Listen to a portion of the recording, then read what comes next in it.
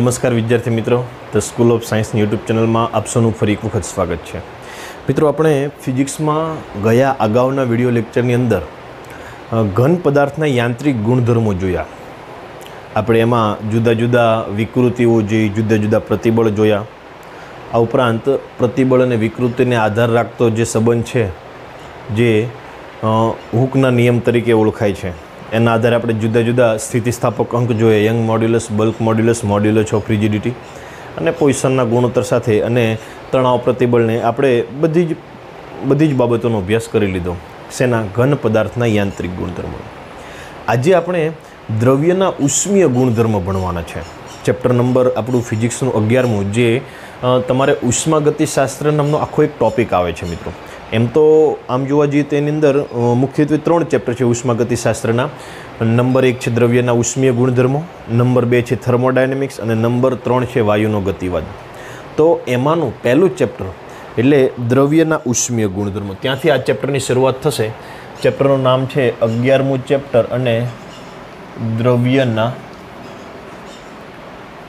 ઉષ્મીય ગુણધર્મો. ખૂબ અગત્યના ચેપ્ટર છે મિત્રો. આ 3 ચેપ્ટર છે થર્મોડાયનેમિક્સના. જો તમને સમજ પડી જશે તો તમારે માત્ર ને માત્ર થોડાક સૂત્રો યાદ રાખવાની જરૂર પડશે અને તમે નીટના અથવા તો જીના બધા જ MCQ સરળતાથી સોલ્વ કરી શકશો. આ ચેપ્ટરની અંદર આપણે શું ભણવાનું છે તો કે આપણે તમને ચેપ્ટર પર નામ પરથી જ ખબર પડશે કે દ્રવ્યના ઉષ્મી એટલે ગરમ. આપણે એને તાપમાન આપીએ અને એક જાતની એને ઉષ્મા આપીએ તો એ પદાર્થની કેવી વર્તણૂક થાય છે. સૌપ્રથમ તો ઉષ્મા એટલે શું?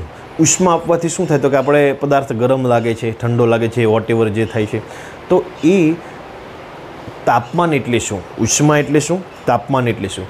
ત્યાર પછી આ તાપમાન કેવી રીતે માપવામાં આવે છે, કયા એકમમાં માપવામાં આવે છે, એ માપતી વખતે શું ધ્યાન રાખવામાં આવે છે, કયા સાધનનો ઉપયોગ કરવામાં આવે છે, એ સાધન કેવી રીતે બનાવવામાં આવે છે. તમને ખબર હોય તો તાપમાનનો એકમ કયો છે મિત્રો? તો કે ઘણી વખત ડૉક્ટર એમ કે 100 કરતાં વધારે તાપમાન ના જવું, આપણા શરીરનું તાપમાન 100 કરતાં વધારે ના જવું જોઈએ. તો શું આપણે અત્યારે વાતાવરણનું તાપમાન કેટલું હોય તો કે 25, 30, 35, આપણે એમ કહીએ 40 તાપમાન, 45 તાપમાન થાય તો કે ઓહો આજે તો બહુ બધી ગરમી પડી ગઈ છે. તો આમ ડૉક્ટર એમ કે 100 કરતાં વધારે. તો એ અલગ અલગ આંકડાઓ કેમ છે? પહેલાં 100, આ 37, 35, 45. તો આ બે આંકડાઓ વચ્ચે શું ડિફરન્ટ છે?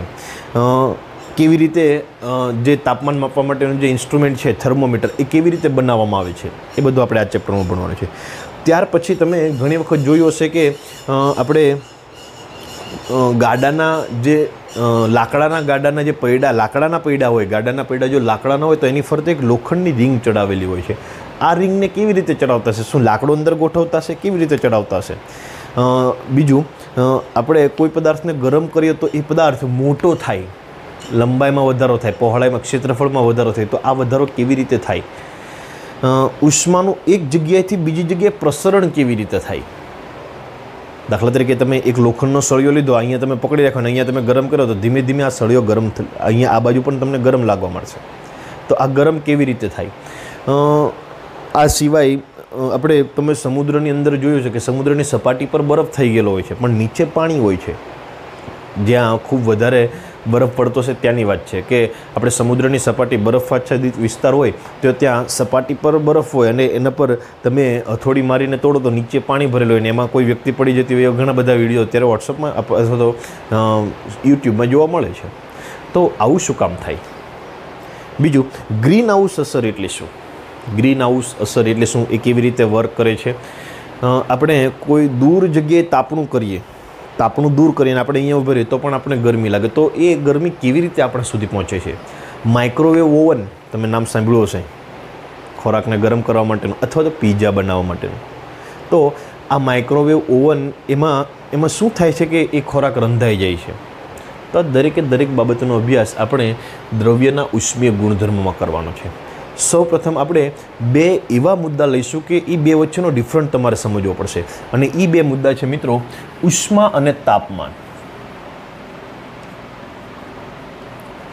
ઉષ્મા અને તાપમાન, આ બંને વચ્ચે શું ડિફરન્ટ છે? તાપમાન એટલે શું? ઉષ્મા એટલે શું? શું બંને એક જ છે? તો કે ના ભાઈ, બંને અલગ અલગ છે. સામાન્ય રીતે તાપમાન એટલે એ સાપેક્ષ ખ્યાલ છે. કોઈ પદાર્થ વધારે ગરમ, કોઈ પદાર્થ ઓછો ગરમ. વધારે ગરમ હોય તો એનું તાપમાન વધારે, ઓછો ગરમ હોય તો એનું તાપમાન ઓછું. આપણે એક વાત કરીએ કે એક ગરમ ઘીનો કળશો તમે હાથમાં લ્યો, ગરમ ઘીનો કળશો, અને લોટો, ગરમ ઘીનો લોટો તમે હાથમાં લ્યો, અને એક ગ્લાસની અંદર બરફ લ્યો, તો તમને ગરમ ઘીનો લોટો હશે ગરમ લાગશે, અને જે બરફનો ગ્લાસ હશે તમારા હાથમાં એ ઠંડો લાગશે. એનો મતલબ એમ કે જો ગરમ છે એનું તાપમાન વધારે છે, જે બરફ છે એનું તાપમાન કેવું છે? ઓછું છે. તો તાપમાન એટલે શું? તો કે પદાર્થના ગરમપણાનો કે ઠંડાપણાનો સાપેક્ષ ખ્યાલ, સાપેક્ષ માપ. યાદ રાખજો મિત્રો, તાપમાન એટલે શું? તમને દેખાય છે મિત્રો? એક વખત ક્લિયરિટી ચેક કરી લઉં છું. ઓકે, ક્લિયર દેખાય છે. થોડું ઉપરથી કટ થાય છે. ઓકે, નાવ ક્લિયર. તો તાપમાન એટલે શું મિત્રો? તો કે તાપમાન, ચોક બી પૂરો થઈ ગયો, હજુ ભણવાનું શરૂ નહીં કર્યું છે. તાપમાન એ પદાર્થનો ગરમપણાનો કે ઠંડાપણાનો, પીણાની પણા, પીણું એટલે પીવાનું આવે નહીં, ઠંડાપણાનો સાપેક્ષ ખ્યાલ છે. કેવો ખ્યાલ છે? સાપેક્ષ. તમે કોઈ એને સાપેક્ષ જ કહી શકો કે આ પદાર્થ ગરમ છે તો એનું તાપમાન આના કરતાં આનું તાપમાન વધારે છે, આના કરતાં આનું તાપમાન ઓછું છે. એ તમે એકબીજાની સાપેક્ષ જ કહી શકો. તો તાપમાન એ શું છે? તો કે પદાર્થના ઠંડાપણાનો કે ગરમપણાનો ખ્યાલ છે. સામાન્ય રીતે એવું કહેવાનું મારે ના હોય, એવું લખવાનું ના હોય કે ગરમ પદાર્થનું તાપમાન વધારે, ઠંડા પદાર્થનું તાપમાન ઓછું. એ ખબર જ છે બધાને. રેડી? ઉનાળામાં તાપમાન વધારે હોય છે, શિયાળામાં તાપમાન નીચું હોય છે. ઉનાળામાં આપણને ગરમી લાગે છે, શિયાળામાં ઠંડી લાગે છે. એક કારણ એવું આવે છે મિત્રો આની અંદર કે સમુદ્રની અંદર સપાટી પર બરફ થઈ જાય. આપણે બરફ આચ્છાદિત વિસ્તારની વાત કરીએ, હિમાચલ પ્રદેશની જે નદીઓ છે એની વાત કરીએ, તો ત્યાં હિમાચલ પ્રદેશ કરતાં એન્ટાર્કટિકાની વાત કરીએ આપણે, કે ત્યાં જે નદીઓ હશે એમાં ઉપર બરફનું સ્તર થઈ જાય છે, નીચે પાણી ભરેલું રહે છે. તો એમાં જીવસૃષ્ટિ ટકી શકતી હશે? અથવા શું નીચેનું તાપમાન પણ બરફ કેટલા? આપણે એક વસ્તુ મારે તમને કહેવાય છે કે 0°C તાપમાને બરફ કે પાણી?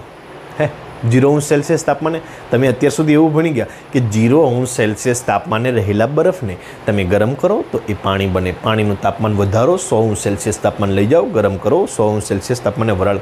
100°C તાપમાને શું હશે? પાણી કે વરાળ હશે? આગળ જોઈશું, આપણને એનો જવાબ આગળ મળશે. તો તાપમાન એ પદાર્થના ઠંડાપણાનો કે ગરમપણાનો ખ્યાલ છે. ગરમ પદાર્થનું તાપમાન વધારે, ઠંડા પદાર્થનું તાપમાન ઓછું. એક હાથમાં તમે ગરમ ચાનો કપ લો, એક હાથમાં તમે કોલ્ડ ડ્રિંક્સની બોટલ લો, તો ગરમ ચાના કપનું તાપમાન વધારે છે, કોલ્ડ ડ્રિંક્સની બોટલનું તાપમાન ઓછું હશે. It is clear? તાપમાન એટલે શું? ઉષ્મા એટલે શું? અલ્લાભાઈ બીજા ચોક છે કે નહીં તારી પાસે? છે.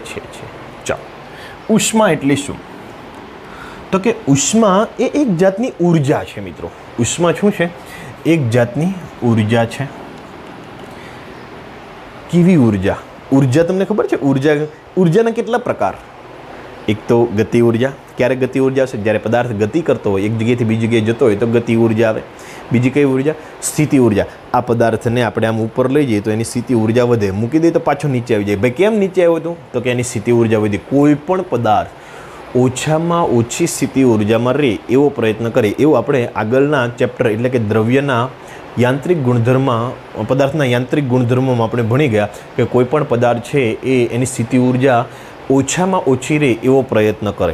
એટલા માટે આ ચોકને આપણે ઉપર લઈ જાય તો ફરી પાછું નીચે પડી જાય. નહીં ગુરુત્વાકર્ષણ બળને કારણે, હા તમારી વાત સાચી, પરંતુ ગુરુત્વાકર્ષણ બળની વિરુદ્ધ દિશામાં ગુરુત્વાકર્ષણ બળ નીચે લાગે છે, એની વિરુદ્ધ દિશામાં મેં બળ કર્યું એટલે મેં કાર્ય કર્યું. મારું કાર્ય આની અંદર સંગ્રહ, મારી ઉર્જા ઓછી થઈ, એ ઉર્જા આ ચોકની અંદર સ્થિતિ ઉર્જા સ્વરૂપે આવી, અને એનામાં સ્થિતિ ઉર્જા છે. તો આ ચોક શું કરશે કે ભાઈ મારે સ્થિતિ ઉર્જા જોતી નથી, મારે સ્થિતિ ઉર્જા મારી 0 કરી દો મને. તો એ શું કરશે? ફરી પાછું નીચે બેસી જશે, એટલે સ્થિતિ ઉર્જા કેવી થઈ જશે? 0. એટલે ગતિ ઉર્જા, સ્થિતિ ઉર્જા, યાંત્રિક ઉર્જા, આંતરિક ઉર્જા, સ્થિતિસ્થાપકીય સ્થિતિ ઉર્જા, આ છે બધું એકની એક જ વાત છે. ઉષ્મા ઉર્જા. તો ઉષ્મા ઉર્જા એ શું છે? તો કે મિત્રો આપણે સામાન્ય રીતે તમે જોયું હશે કે ગરમ ચાનો કપ હોય, ગરમ ચાનો એ સાહેબ કેમ તમે ઘરે ઘરે ચા બહુ ભાવે, તો ગરમ ચાનો કપ હોય એને તમે ઠંડા વાતાવરણમાં, શિયાળાના વાતાવરણમાં તમે ફળિયામાં લઈને બેસો, થોડી વાર તમે હાથમાં પકડી રાખો ગરમ ચાનો કપ અને થોડી વાર પછી તમે ચા પીશો તો એનું તાપમાન વધશે કે ઘટશે? તો કે એનું તાપમાન સાહેબ ઘટે જ નહીં. એને તમે ગેસ ઉપર રાખો તો વધશે. તો એનું તાપમાન શું થશે? ઘટશે. કેમ ઘટશે? તો કે ગરમ ચાના કપનું તાપમાન અને વાતાવરણનું તાપમાન અલગ અલગ હતું. ગરમ ચાના કપનું તાપમાન અને વાતાવરણનું તાપમાન કેવું હતું? અલગ અલગ હતું. તો એ ગરમ ચાના કપમાંથી ઉષ્મા વાતાવરણમાં જશે.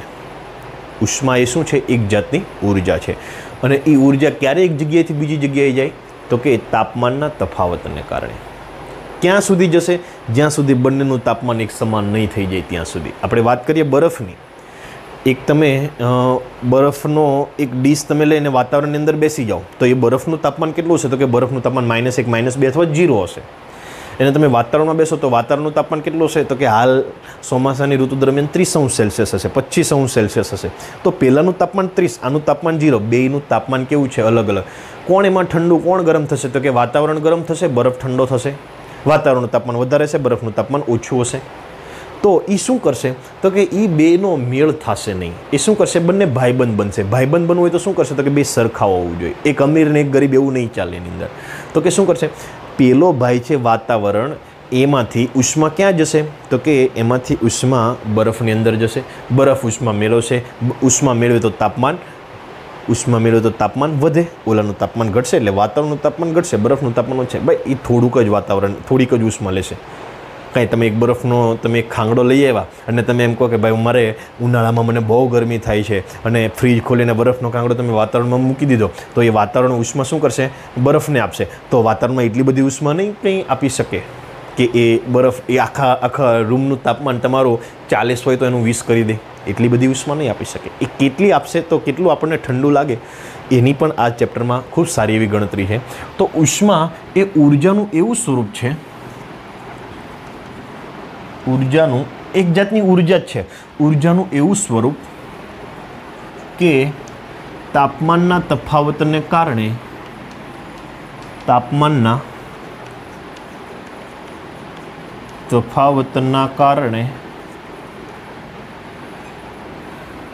એક પદાર્થમાંથી, એક તંત્રમાંથી કહીશું, એક તંત્રમાંથી અન્ય તંત્રમાં જાય, અન્ય તંત્રમાં ટ્રાન્સફર થાય. તો ઉષ્મા શું છે? એક જાતની ઉર્જા છે. કેવી ઉર્જા?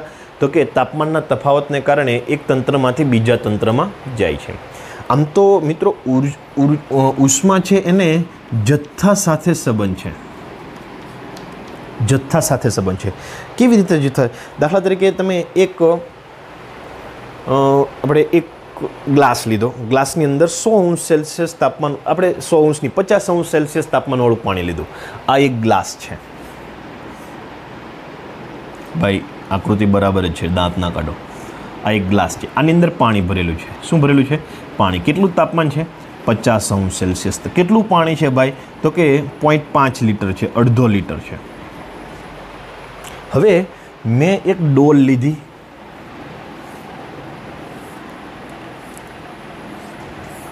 આ ડોલ આખી પાણીની ભરી દીધી. શું ભરી દીધું? આખી પાણીની ભરી દીધી. એનું તાપમાન પણ, આમાં જે પાણી છે એનું તાપમાન પણ 50°C છે. એનું તાપમાન પણ શું છે? 50°. પરંતુ એમાં પાણી 0.5 લીટર નહીં, આમાં 3 લીટર પાણી છે. બંનેનું તાપમાન કેવું? બંનેનું સમાન. આમાં જેટલું તાપમાન છે એટલું જ તાપમાન આમાં છે. પરંતુ આમાં વધારે તાપમાન, આમાં 50 તાપમાન ધરાવતું પાણી વધારે છે, આમાં 50 તાપમાન ધરાવતું પાણી ઓછું છે. તો ઉષ્મા શેમાં વધારે છે? તો કે ભાઈ ઉષ્માને જથ્થા સાથે સંબંધ છે. વધારે જથ્થો તો વધારે ઉષ્મા, ઓછો જથ્થો તો ઓછી ઉષ્મા. તો આમાં ઉષ્મા વધારે હશે, આમાં એટલે કે ઉષ્મા ઉર્જા આમાં વધારે છે, આમાં ઉષ્મા ઉર્જા કેવી હશે? ઓછી હશે. ટૂંકમાં ઉષ્મા ઉર્જા એટલે ગરમ હોય તો એની પાસે વધારે ઉર્જા ધરાવે છે, ઠંડુ હોય તો એની પાસે ઓછી ઉર્જા. આમ તો એ ઉર્જા ધરાવે છે એવું ના કહી શકાય, એ ઉર્જા આપે છે એવું જ કહી શકાય. આપણે આ એક એવા પ્રકારની ઉર્જા છે. આપણે એવું ના કહી શકીએ કે આની પાસે આટલી ઉષ્મા ઉર્જા છે, એવું ના કહી શકીએ. એ જ્યારે ઉર્જા જ્યારે એનું તાપમાન ઘટે, બીજાનું તાપમાન વધે, ત્યારે એવું કહી શકીએ કે ઉર્જા આટલી ઉર્જા આમાંથી આમાં ગઈ. એટલે એવું ના કહી શકાય કે આ ડોલ પાસે આટલી ઉષ્મા. પરંતુ આપણે સામાન્ય રીતે એવો અર્થ કાઢીએ કે વધારે પાણી છે તો એ વધારે ઉષ્મા આપી શકશે, ઓછું ભલે બંનેનું તાપમાન વધારે છે, આમાં ઓછું પાણી છે તો આ ઓછી ઉષ્મા આપી શકશે. એટલે કોઈ તંત્ર ઉર્જા ધરાવી શકે નહીં, ઉર્જાની આપલે કરી શકે એની જ આપણે ગણતરી કરી શકીએ. તમને એમ કે ભાઈ મારા ઘરે 5 લીટર પાણીનો ટાંકો છે, એ ઉનાળામાં 35°C તાપમાન થાય તો એ કેટલી ઉષ્મા ઉર્જા ધરાવે, તો એવું આપણે ગણી શકીએ નહીં. હા, તમે એની પાસે ઊભા રહો, તમે આમ બથ ભરીને ઊભા રહો, એ ગરમ પાણી હોય તો તમને ગરમ લાગે, તો તમારું તાપમાન વધે. તો શું થશે તો કે ઉષ્મા ઉર્જા એ ગરમ પાણીમાંથી તમારા હાથમાં, તમારા શરીરની અંદર આવશે. તો ગણી શકીએ આપણે કેટલી ઉર્જા આવી એ ગણી શકીએ તાપમાનના ફેરફારને આધારે, પરંતુ એ કેટલી ઉષ્મા ધરાવે છે એવું આપણે ગણી શકીએ નહીં. તો આ મિત્રો યાદ રાખજો કે તાપમાન અને ઉષ્મા એ બંને સમાન કે અલગ અલગ, તો કે બંને અલગ અલગ. શું અલગ અલગ? તો તાપમાન એ પદાર્થના ઠંડાપણાનું કે ગરમપણાનું માપ છે. એ આપણને કેવી રીતે ખબર પડે? તો કે અડવાથી ખબર પડે. અડવાથી ખબર પડે કે ગરમ છે કે ઠંડુ. કેવી રીતે? હવે આપણા શરીરનું તાપમાન, સામાન્ય તાપમાન આપણે 30°C ધારી લઈએ. જો આપણે ગરમ ચાના કપને અડશું તો આપણને ગરમ લાગશે. એ ક્યારે ગરમ લાગશે? આપણને કઈ વસ્તુ ગરમ કે ઠંડી નહીં લાગે મિત્રો? કઈ વસ્તુ? જ્યારે ઉષ્માની આપલે થશે તો જ આપણને ખબર પડશે કે એ ગરમ છે કે ઠંડુ. જો ઉષ્મા એ પદાર્થમાંથી આપણામાં આવશે, જો ઉષ્મા એ પદાર્થમાંથી આપણામાં આવશે તો આપણને એમ લાગશે કે એ પદાર્થ કેવો છે? ગરમ છે. અને જો ઉષ્મા આપણામાંથી પદાર્થમાં જશે તો એ પદાર્થ કેવો હશે? ઠંડો. દાખલા તરીકે તમે બરફને લઈ લો, હાથમાં બરફનો ખાંગડો હાથમાં પકડી રાખો, તો ઉષ્મા તમારામાંથી બરફની અંદર જશે, તો આપણામાંથી જો જાય તો એ ઠંડો છે, જો આપણને મળે તો એ કેવું હશે? ગરમ હશે. તો મિત્રો આ થયું તાપમાન અને ઉષ્માનો ખ્યાલ. ગરમ પદાર્થનું તાપમાન વધારે, ઠંડા પદાર્થનું તાપમાન ઓછું. જ્યારે આપણે બે અલગ અલગ તાપમાન ધરાવતા પદાર્થને એકબીજાના સંપર્કમાં લાવીએ, એવું એક ઉદાહરણ લઈએ.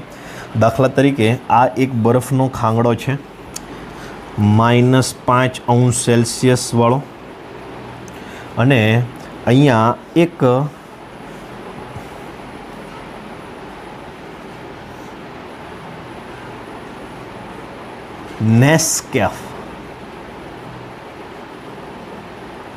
નેસ્કેફની કોફી છે સોરી, અને એનું તાપમાન છે 35°C.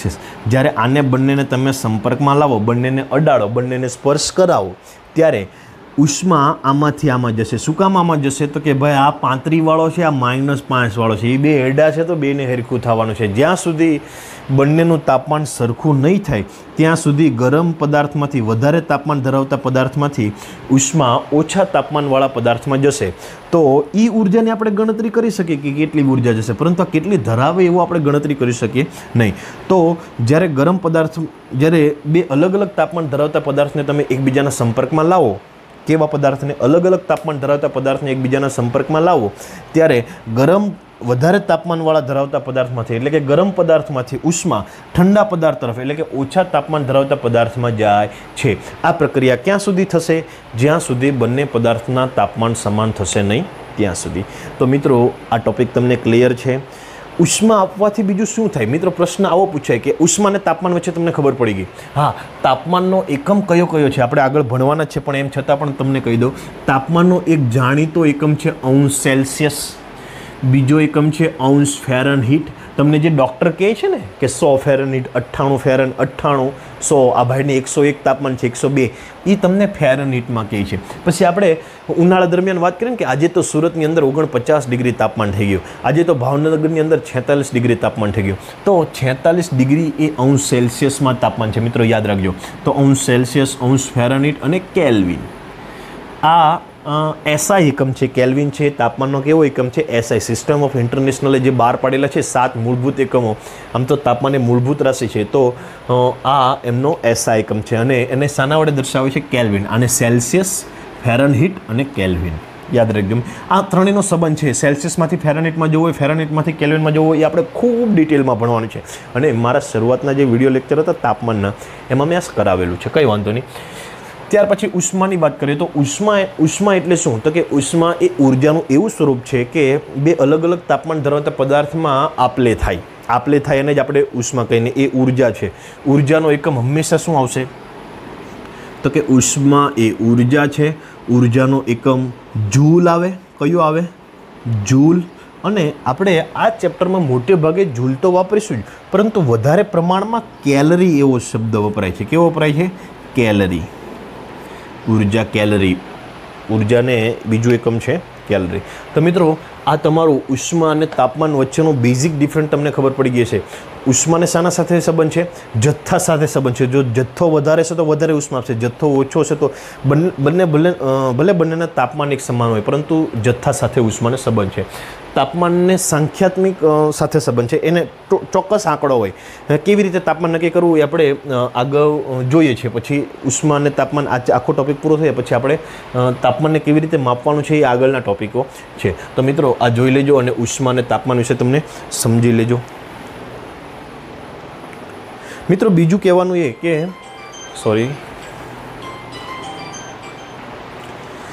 બીજું મિત્રો કહેવાનું એ હતું કે તમે જે વોટ્સઅપમાં તમને જે લિંક મળે, આ જે લિંકની અંદર આ ઉષ્મા અને તાપમાનના 2 કે 3 પ્રશ્નો મળશે. એ PDF સ્વરૂપમાં હશે. તો એ PDF તમે વાંચી જોજો અને તમારી નોટબુકમાં ઉતારી દેજો. અને એમ છતાં પણ તમને કંઈક પ્રશ્ન રહે તો તમે મને ગમે ત્યારે વોટ્સએપમાં પૂછી શકો છો. મેં તમને ગઈકાલે પણ નંબર આપેલો, આજે પણ ફરીથી નંબર આપું છું 9099876537. તો આજનો વિડીયો લેક્ચર મિત્રો અહીંયા સુધી રાખીશું. નેક્સ્ટ ટાઈમ આપણે આગળ તરફ વધીશું. આજે આપણે ઉષ્મા અને તાપમાન વિશે ભણ્યા, એ તમે સારી રીતે તૈયાર કરી દેજો. આનું મટીરિયલ તમને નીચેની વિડીયોની લિંકમાં પણ મળી જશે અને વોટ્સઅપ દ્વારા પણ લિંકની અંદરથી મળી જશે. ધન્યવાદ મિત્રો.